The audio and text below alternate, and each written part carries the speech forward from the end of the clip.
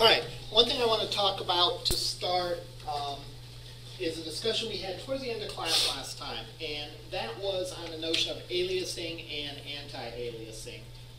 And you see this dealing with images, so this is going back a little bit, but you also see it with regards to typography and alias and anti-alias. And when I was conversing, I got things a little backwards. What I was calling aliasing actually is anti-aliasing or fixing aliasing.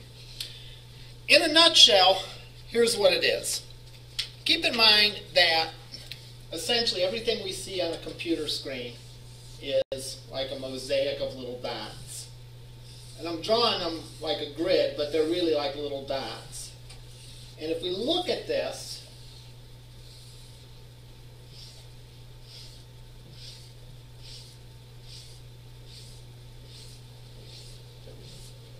if we were to draw, for example, the letter A,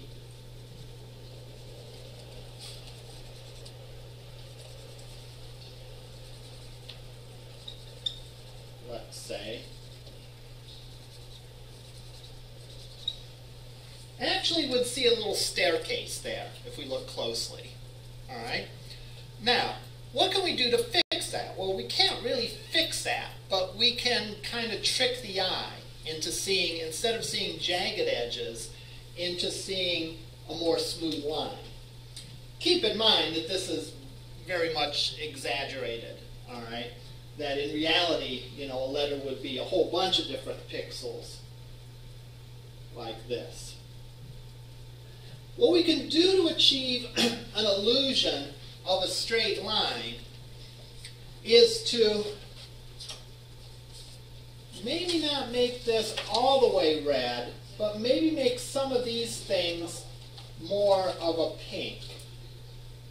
Or if this were black and white, like I always got to remember to bring a black marker to class.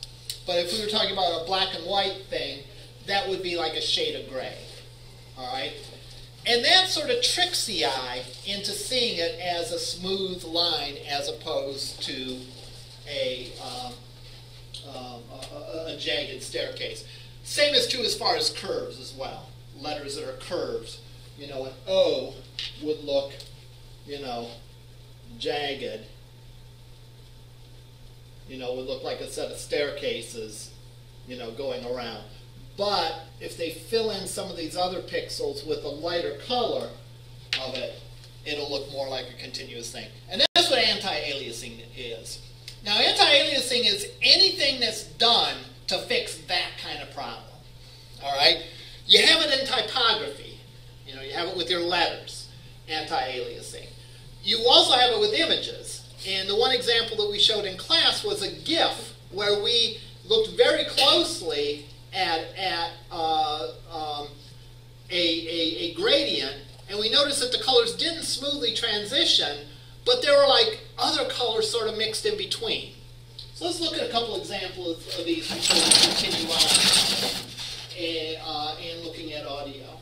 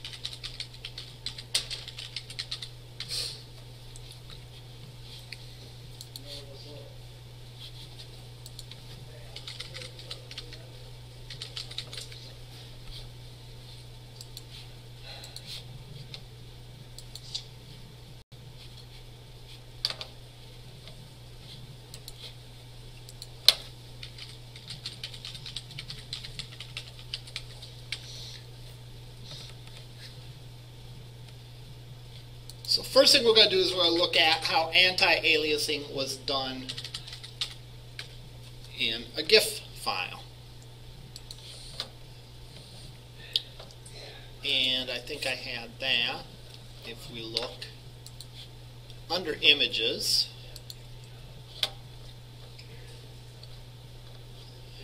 these gradients.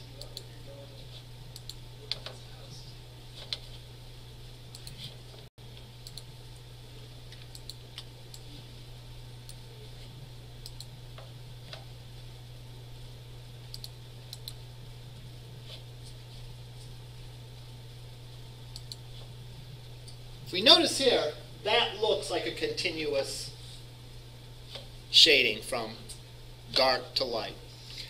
If we, however, look real close at this and get it expanded to its maximum size and go down here,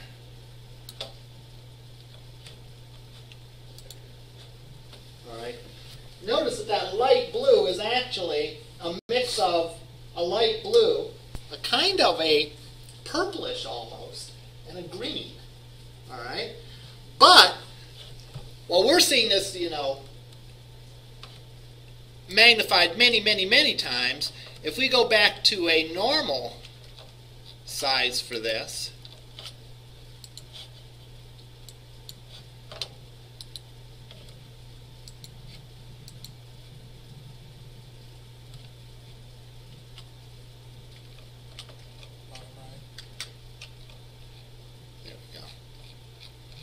if we go back to a normal size of that, you don't see the checkerboarding effect because it's so close together.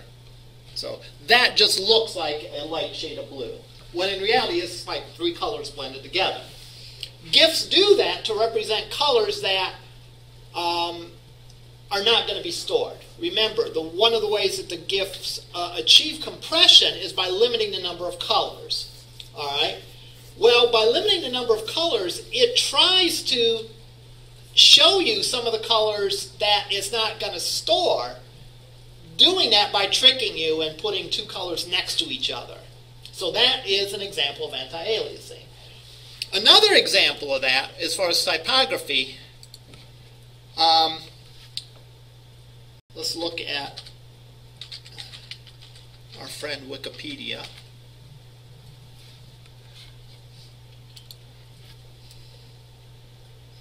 What is the rule for using Wikipedia?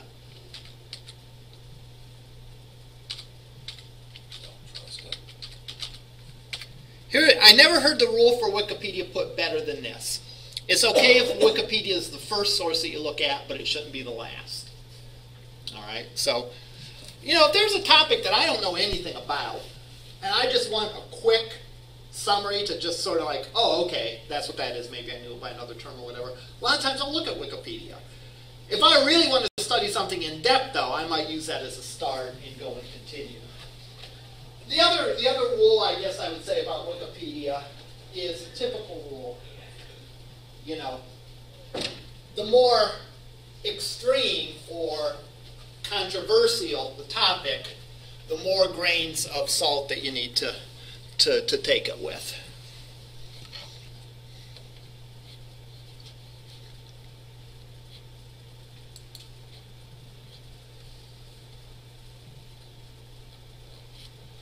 Let's see.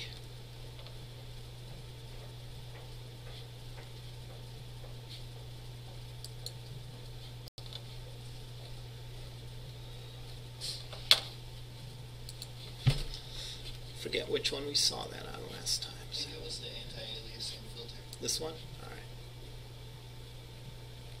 No. Yeah, maybe not. What are you looking for, the sample? I'm looking for a sample. You know what? It was under aliasing. There we go. All right. And this I'm also going to expand. Maybe. There we go. All right. Here's an example of this letter being aliased. In other words, we know if we were drawing this on the board, it would have a smooth line. But because data is represented as pixels, it's jagged. Now, how noticeable is that? Well, it depends on like what size you make it. Here I'm obviously making it a lot bigger than normal to exaggerate the effect. Anti-aliasing, and if you notice here, here's different shades of gray filling that in. And again, at this highly magnified view, we can see it. But if we reduce this down to a normal view, let's say right there, I can still tell, I don't know on the screen, but I can still tell sitting here that that's jaggedy, whereas this looks like a smooth line, even though it really isn't. So that's what anti-aliasing is. All right, we had a discussion towards the end of class, and a couple people asked questions and had questions, and so I thought it'd be a good idea to touch on that. Yes? So then in things like graphics design and animation, aren't those supposed to be vectors? Usually? Yes. So why would they have the need for an anti-aliasing filter? Because. The vector doesn't see. Are there any other questions? No. Because still, when push comes to shove, it's going to be rendered on a screen worth of pixels. So in other words, look at it this way. If we have a tiny circle that's stored as a bitmap, that's stored as a bitmap, and we expand it, that tiny circle is going to look really jaggedy, all right, where it will be visible for the naked eye as being, pixelated, all right. If we have a vector image of a tiny circle, that tiny circle is still a bunch of pixels that are jaggedy. If we make it bigger, it produces a bigger thing, but there's still a little bit of jaggediness to it, right? Because no matter what, when push comes to shove, it has to be displayed through a set of pixels. So it will look better, it will look less aliased than a bitmapped image, but it won't be completely not aliased. So to get the very realistic graphics, it would go in anti-alias that. I will say things like 3D animation and that isn't necessarily my forte, but I'm pretty confident that would be the answer to your question. All right, audio. We have a little setup here that I have these for you to use. I believe they're over in the lab. You can even borrow one to take it home if you want. There is a note in there that says that something in here contains lead. So they suggest that you wash your hands after you use this. So I'm just passing the warning along. I don't know. All right, let's take a look at what we have here. All right, we have a microphone. There's different sorts of microphones based on whether they pick up like sound from all around or whether they pick up sound just like in front of them. All right, the direction of a microphone. This one, I believe, pretty much picks more in front, and anything behind is not going to pick up quite as well. I'm pretty sure that's this kind of mic. All right, it does pay to have better equipment, especially audio equipment. You know, better mic will sound a lot better than if you use just the mic that is in your computer. Which I found out the hard way after recording a video for one of my online classes today, where the audio was I couldn't even hear it. It was very scratchy. I don't know if there's like potato chips in my microphone or what, but I couldn't hear anything from it. All right, this microphone plugs into this little box, and this box plugs into the USB port. All right. So what does this box have? Well, it has stereo versus mono. It has the level of the mic, and we'll see how that's important. You can adjust that to accommodate between someone who's speaking softly and someone who's speaking loudly. If you have the level too high and someone is speaking loudly, there'll be like distortions in it, you know, and it won't sound good. If you have it too low, then you might not be able to hear the person or hear them at all. This is the strength that is going to output the signal to there. So this is sort of the strength that is going to output the signal to our recording software. This is a little mixer that mixes the playback and the audio being recorded. For example, later on in class, when I do the entire Hallelujah chorus a cappella and sing all 4 parts of it. No, I'm just kidding. I'm not going to do that. But if I were going to, for example, record over myself, if I were going to sing a duet with myself, all right, I would need to hear like the first part to sing the second part. So you can choose between what you want to hear more or less. Do I want to hear what I'm saying right now, or do I want to focus on what's being played back? So when you do multiple track recording, again, that allows you to mix between the two. Does that control what's coming out the speakers? The mic. It's the blend of what comes out of the speakers and the mic. All right. To hear that, though, you need the headphones on. You need the headphones attached to this. Oh, attached to that. Attached Not to the this, computer. not the Okay. computer. Fine. Yeah, that's a good point. And we're coming to this. Keep in mind that as I'm showing you this, I'm going to demonstrate some things that's going to require me to have it coming out of the speaker. But if I were actually doing like multi-tracking, I'd put the headphones on and have it come out of there. So when I get to that part of the example, I'll put the headphones on. Probably won't do you any good. You won't be able to hear it, but at least I'll demonstrate the setup and that kind of thing. All right. This is stereo versus mono. You can click on, and I think that's about it.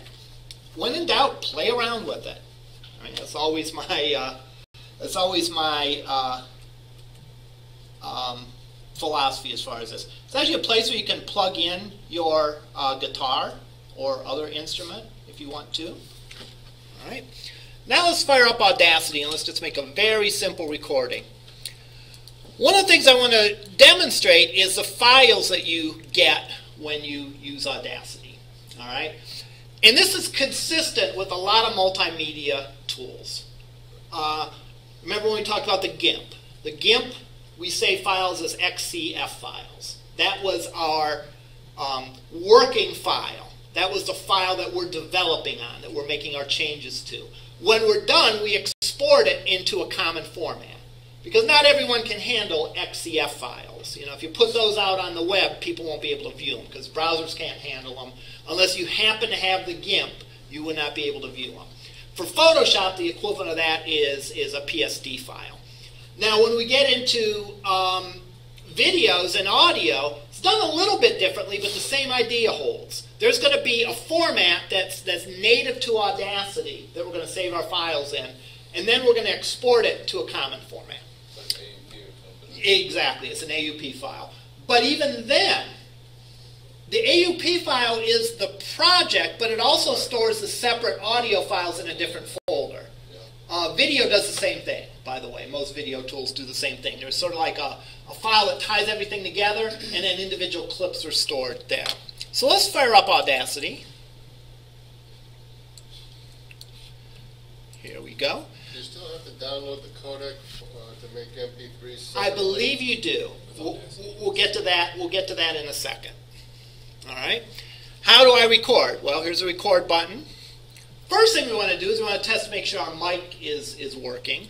And I could just click record and do that. That's how I usually test it. Probably the better way to do that is through my control panel. If I look, I can go and test this. All right, let's see.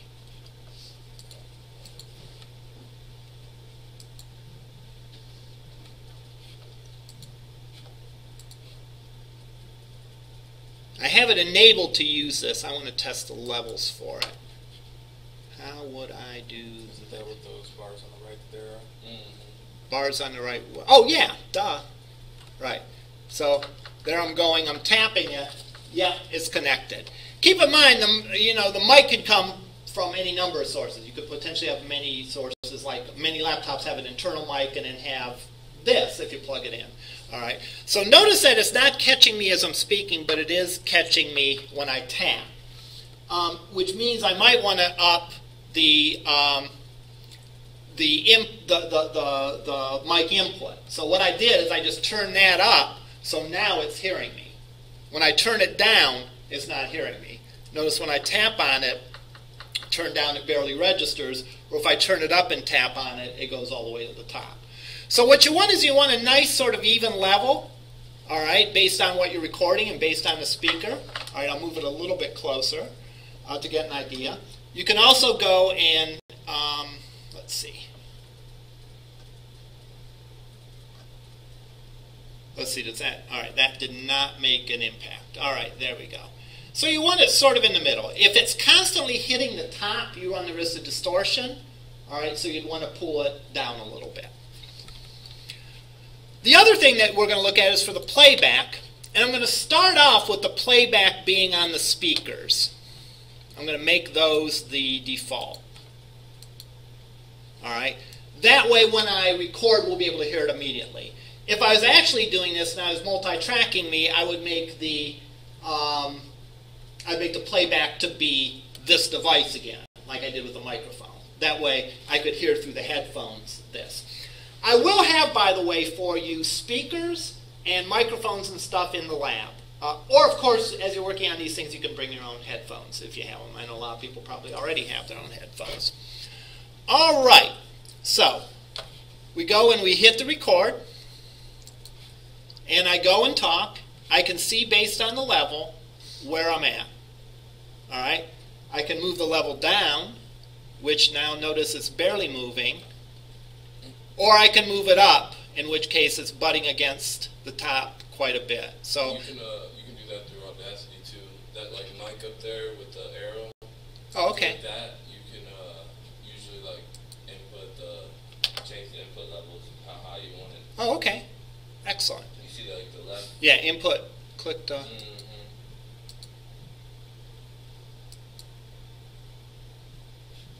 All right. So, when we're all done and record it, we can stop it, and there's our one track. Tracks in audio are much like layers in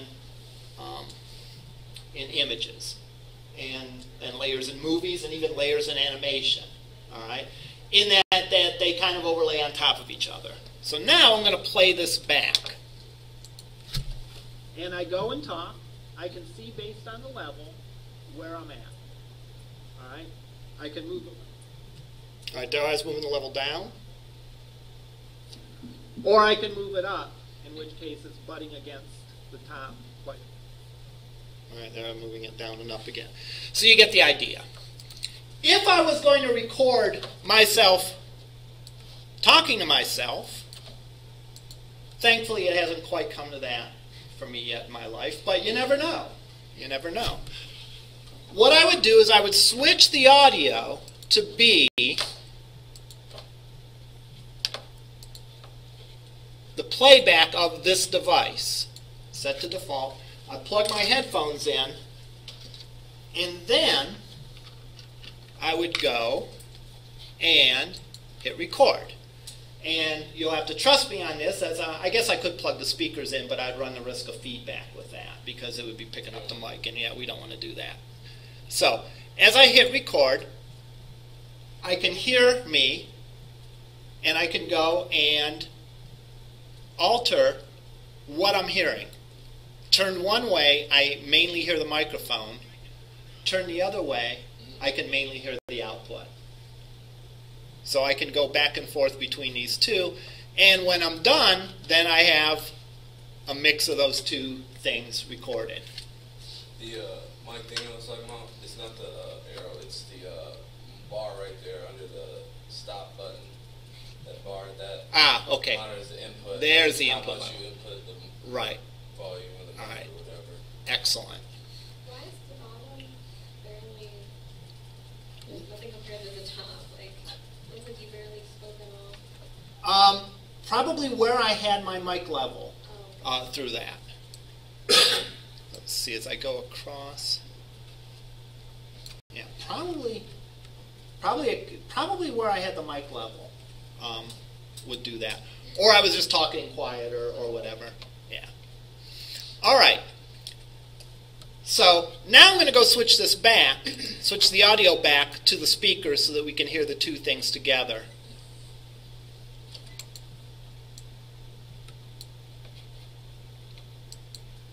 All right. And I go and talk. I can see, based on the level, where I'm at. All right. I can move what I'm hearing. You can turn the bottom one up with right. the plus and the minus. Yeah, that's or I can move it up. That's what we're going to do next. Butting against the top. So I can go back and forth. Now, notice that there's actually I'm not exactly sure why we have a difference in volume. I don't recall what all I was fiddling with at the time, but that's actually good because, as was mentioned, this is almost like balancing your picture, right? The one picture that we did, you did with Hello Kitty was too bright, so you had to darken a little bit so it matched the tone of the other one. Well, here, and let's say you were splicing together two sound clips, one of which was, and even if they weren't at the same time, but you wanted to make them approximately the same volume, and one person you had spoke really loud, one person was very shy and spoke really quiet. What you can do is individual tracks you can either boost or diminish. So I will go and boost this one a little bit, and I'll diminish that one a little bit. And now when I play them, should be more balanced.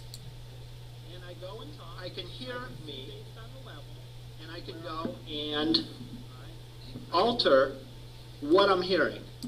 Turn one way, I mainly hear the microphone. Or I can move it up. Turn the other way, I can mainly hear the output. So I can play until I get the sweet spot that I want. All right. So I can adjust the relative volumes to get that. Now, one of the assignments that you have, the podcast assignment, you need to take a couple of sound clips that I have. All right? And why did I do that? Well, I want you to learn how to import it. And it's actually not that hard to go and import this stuff. But more important than that, I wanted you to have to go in and balance the audio. In other words, it's very unlikely that your recorded voice will be just at the same volume as mine, and therefore you'll need to fiddle with this. One thing that you can do as you're playing with this is you can either mute, where you only hear the one track. There, I'm not hearing that track. Or I can click solo and mute everything else. Or I can move it up, in which case, and only show that one. All right, so mute turns it off, solo turns everything else off and turns it on. So that's good if you want to listen to just one thing at a time. Yes. Now, once you've got that adjusted to where it sounds balanced the way you want it to sound, how do you save that? Well, when you save the project, it will save that settings as well. It'll save those It levels? saves every track, every setting, all Right. your settings, your left and right, your plus Right. and minus. Because keep in mind, the way you set those things is specific to this audio recording. That's not like something you're going to want on the next audio recording. Next audio recording, you're going to want to fiddle and get your own settings. So once I save that, and I come back and play it, Right. it's not going to display, it's going to display all those settings Correct. zero. Well, no. It'll still be where you left. It'll still be where you left off. You left it off. Yeah, it'll be if you went and recorded something else. Okay, now, if I exported that to MP3, Yes. then re-imported it, it would then, all those settings Yes. would be Yeah, zero. it'll be combined. It'll do like a combination of it. It'll probably export it like a wave, and then you'd have to return it to an MP3 or something. Right. I guess. In other words, this is just like images. This is where there's all these parallels with this. When we record these tracks, all right, we can record, I don't know if there's a limit, but we can record a bunch of tracks. All right? When it's saved in the Audacity format, the integrity of each of those tracks stays. In other words, each track remains a separate, differentiated track. When you go and export it then, it gets mixed down into the two stereo tracks, the left and right. So if you re-imported it then, you'd only get the one track, left and right. And you'd lose the ability to adjust it on that. So the lesson is, what you do is you would export it to make it public, to put it out on your website as a podcast or whatever. But if you thought that you might want to go back and manipulate it, you'd also keep the Audacity files. And again, that's really about the same as the images. You know, if I wanted to put my blinking koala on the website, I'd put the GIF file out there. If, however, I thought that, gee, in addition to winking, I'm going to want him to wiggle his ears or something, I would need to keep the the GIF file so I could go back in and have the integrity of the individual layers. So let's show what happens when we go inside.